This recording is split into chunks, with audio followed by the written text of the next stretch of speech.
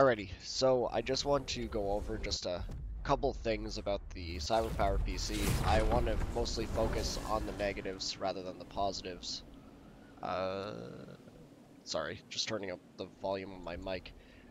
So first off, the one problem that you're going to face with this PC is the fact that it has a major overheating problem. And let's just take a look-see, and I can show you why. So this case has 3 intake fans at the front and one exhaust fan. Normally, a good computer case will come with 3 exhaust fans or 1 or 2 intake fans because it needs more hot air being pushed out because hot air rises.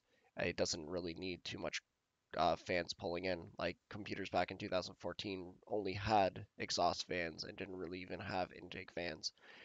Um, but if we look here, you can see that that's one of the slots up top there where it pulls air in, that entire little rail there. Now, they're literal pinholes, probably about 7 or 8. It isn't very big. It kind of sucks. And then at the bottom, it's a similar situation. It is a little bit bigger, but again, still not enough.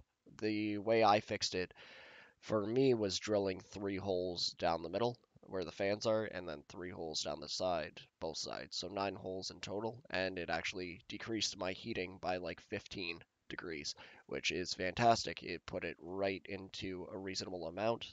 Overheating wasn't a problem anymore.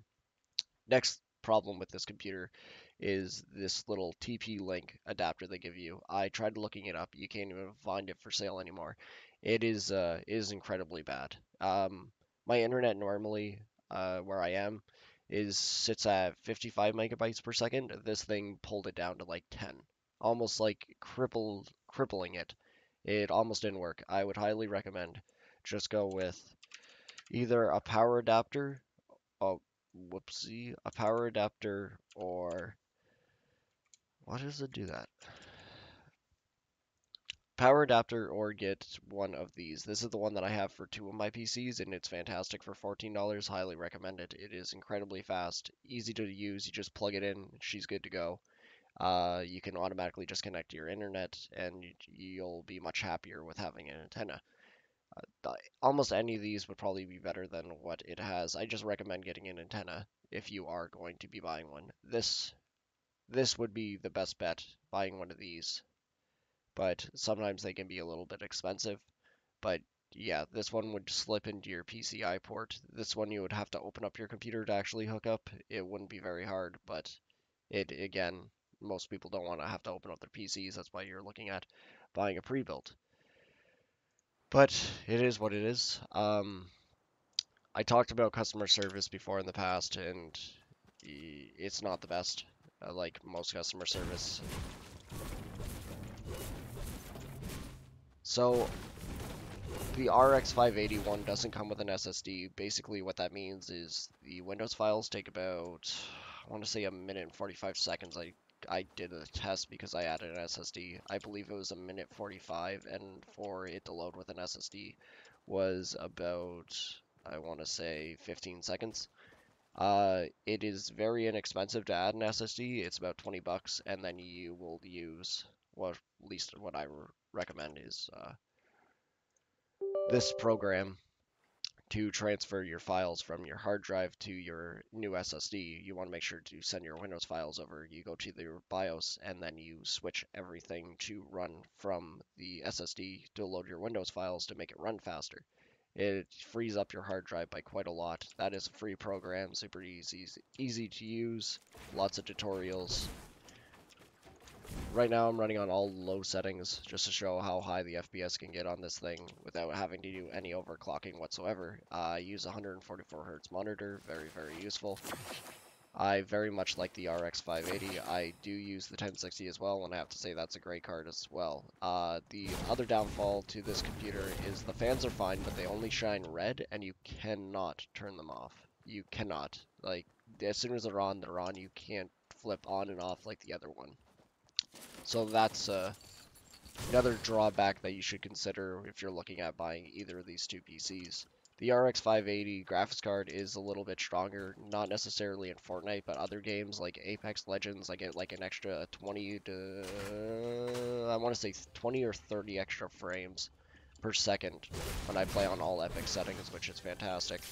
But on Fortnite, you'll probably lose, I believe it's like 6 or 7 FPS, which isn't the end of the world. But on other games, the RX 580 works a lot better. If you look at my FPS right now, you can see that like it's not struggling whatsoever. Here, I can even switch it over to all epic. Show you guys, but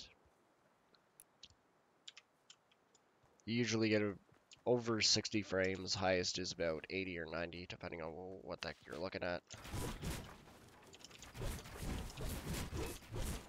The keyboard and mouse that come with this one are totally fine. They are more than usable. You'll be happy with them. But if you do want mechanical keyboard or a better gaming mouse, there are pretty inexpensive ones. That's what I'm all about.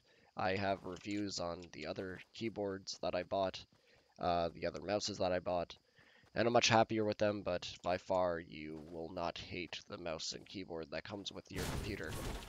Especially if you're new to PC gaming and you've never used a mechanical keyboard, you don't really know what you're missing. Again, a lot of people always ask me, because they switch over from a console, they ask, can I use an Xbox controller to play? And it's actually incredibly easy. If the game exists on a console, like PUBG or Fortnite or Apex Legends, PS4 controller or an Xbox, if you just plug it in, it's already good to go. That's all you have to do is just plug it in. The controls will be already preset. You can change them around if you want, but there's no special adapter needed. You just need the cord from micro USB to USB.